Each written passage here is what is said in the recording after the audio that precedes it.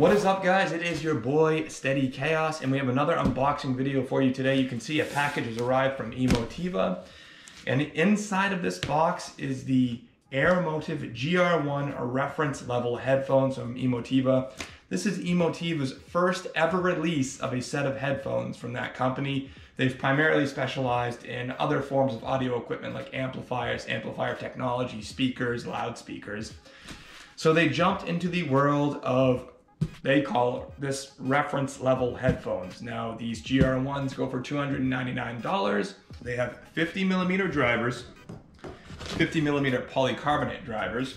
And what Emotiva really touts about these drivers is that they are infused with the high-end material graphene. And they say that that really improves the audio reproduction of these 50mm drivers. So let's find out, right? That's what this channel is all about. Product unboxings, product reviews, having these companies put their money where their mouth is, see how these products perform. All right, so what do we got here? Is this the headphone?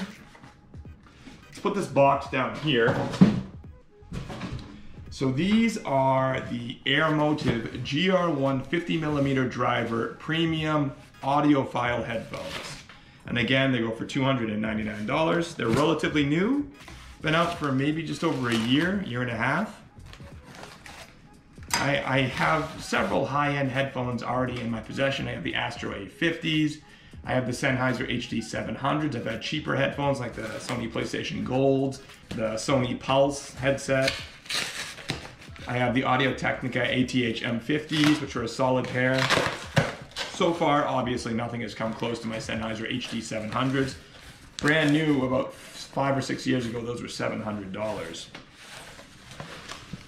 And those are the most comfortable, high-end audiophile pair of headphones that I own currently. All right, so the Airmotiv GR1 polycarbonate drivers, graphene infused.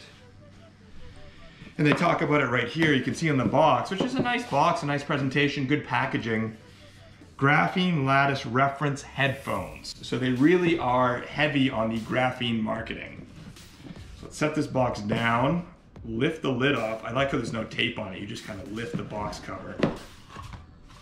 And it is very well packaged and very well protected. There's no doubt about that. So you have a really nice carrying case here. Looks like it's made either out of leather or faux leather, but either way you can't tell just by looking at it and holding it. I'd probably say it's faux leather, but very nice, very sturdy carrying case. And then in the box, you just have a manual, the Airmotiv GR1 manual. We'll set that aside. And then there's nothing else inside the box. All right, so here's the big reveal. I really do like this carrying case. It's very nice. This would be great for on the go. Opens up. And it comes with a very attractive connection cable here. Now, according to Emotiva, it can use both balanced and unbalanced connectors. And this particular connector that the GR1 comes with is an unbalanced connector. So yeah, you can see that it's a pretty attractive looking cable. Has gold tip connectors, according to Emotiva.com. We'll have to see how that goes. Now, obviously it has one primary plug to go into your source or your DAC amp, whatever you're using. And then it has two other connectors that go into each ear cup. So we'll set that aside. Now here are the GR1 polycarbonate 50mm drivers, graphene infused. They are very nice looking. They do feel very premium, they've got a heft to them. They're rated at being 3 pounds and they feel every bit of those pounds, they really do. These things are some of the sturdiest headphones I've ever held in my life. I mean, really. You're talking about the bracketing right here being straight metal, like a gunmetal color, very attractive. And then you have the ear cups themselves are made out of oak wood.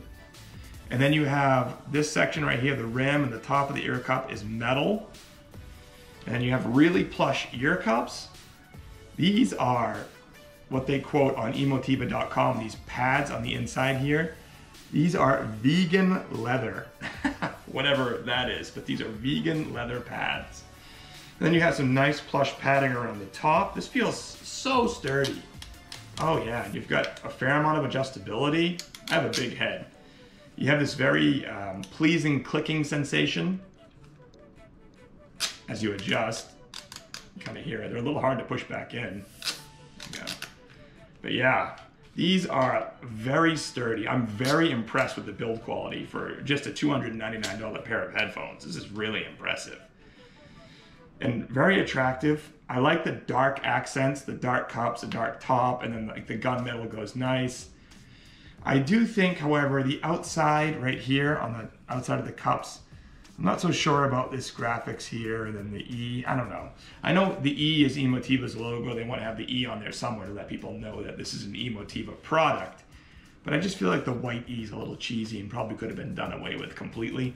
But on the whole, I would say that in terms of styling, look, I'd give it a 9 for aesthetics, and I would give it probably a 10 out of 10 so far on just ruggedness and sturdiness. Obviously, the jury is out on reliability. Come back and see me in 6 months. But these are heavier than the Sennheiser HD700s, no question, no question. And then you can see on the inside, they're clearly marked, right ear cup, left ear cup. And they do have a bit of flexibility to them too, which is nice.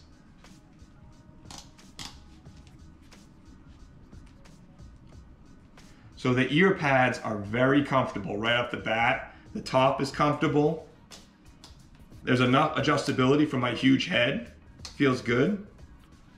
Because they're a little bit heavier than my Sennheiser HD700s, they're not quite as comfortable in the sense that they don't entirely melt away and disappear on your head. My Sennheiser HD700s, I can game 3-4 hours straight, listen to music 4 or 5 hours straight with those things, and have no sweatiness, no fatigue, no pain at the top of my head. These are very comfortable, but because, like I said, they're a little heavier, I don't feel as though they're as comfortable. They're not quite as light and airy. So that's one observation right off the bat. But I'll have to put these through their paces for a couple hours and see if I get any fatigue from them. Now, Emotiva does rate these as semi-open back, so you get a little bit of isolation for the user, but also a little bit of sound leakage and airiness coming out from the backside as well. So they claim it's the best of both worlds. Slight isolation, but wider soundstage because they are semi-open back. These are rated for 32 ohms of impedance, so they are relatively easy to drive. Their sensitivity is 106 dB, so they're pretty sensitive as well, meaning they're even easier to drive because they're so sensitive. So this would probably work just fine on, say, a laptop, on regular consumer electronics, on an MP3 player, something that doesn't necessarily have a robust amp built into it. You wouldn't need that to really drive these. I mean, ideally you would have an amp to drive them to their absolute full potential, but it's not necessary to get them to, you know, play nice and loud, let's put it that way. Their range, frequency range is, I believe, don't quote me on this, but it's around 23 to 24 hertz, up to about 24.5 kilohertz, so good range. So overall, pretty impressive specs. And then when you add in that graphene infused driver, I'm really curious to see how these sound. So let's bring them upstairs real quick. We'll hook them up to the Chord Mojo DAC amp, which can drive friggin' anything. It can drive easily my Sennheiser HD700s, which are 150 ohms of impedance. This will have no problem being pushed to its absolute limits by that Chord Mojo DAC amp. So I'll play some lossless audio real quick, and then I'll give you my first impressions. All right, let's do it. Now I have one audiophile type lossless song that I always test out my new audio electronics with when I first buy them, and that's Long After You're Gone by Chris Jones on YouTube. It's not the type of music I normally listen to, but it is so well mastered that it's a pleasure to listen to. It really is. It has good deep guitar riffs. It has warm, crystal clear vocals. All the instrumentation is really well separated. It's a really good test for your system, whether they be headphones or hi-fi equipment, tower speakers, what have you. So everything's hooked up and ready to go, right and left. God, I can't convey to you just how well built and solid these headphones feel. It's no joke. It really is no joke. I'm not exaggerating that one bit. All right, let's play.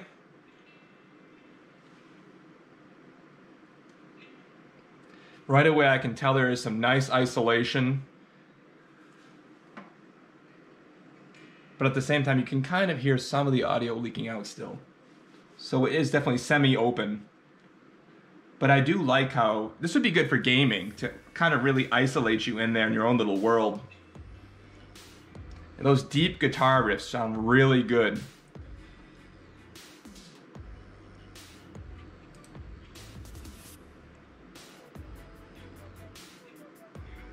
Oh. I'm just gonna pause it right here for a second.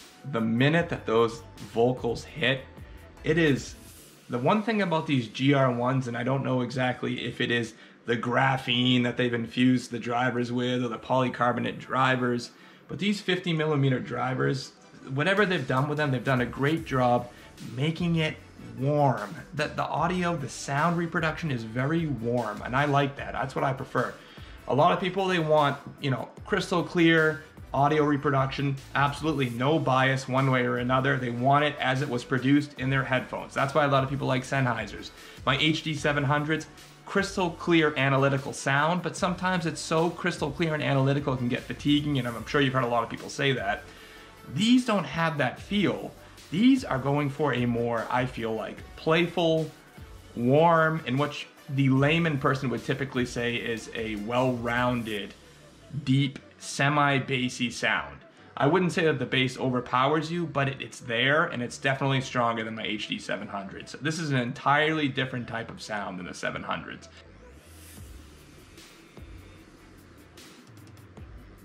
It's good. It's good. Oh. Now, one thing I will say is I don't feel like it's the widest soundstage, and that's probably because they are only semi-open. So you do get that isolation effect. And so with the HD700s, I do feel like the soundstage is wider. I do feel like some of the instrument separation is wider and a little bit easier to discern than this. But at the same time, if you're somebody who wants clear, warm mids and certainly warm lows, then the GR1s are for you. And these are only $299. And I should remind everyone too that if your ear cups tear, they are replaceable. You can buy new ones and install them. So there's no reason why you shouldn't have this headphone for years to come. So a little bit more. Actually, you know what? Let's do a rap song real quick to see how the bass is with an intensive bassy song. I want to make sure the bass isn't too warm and too overpowering. Okay.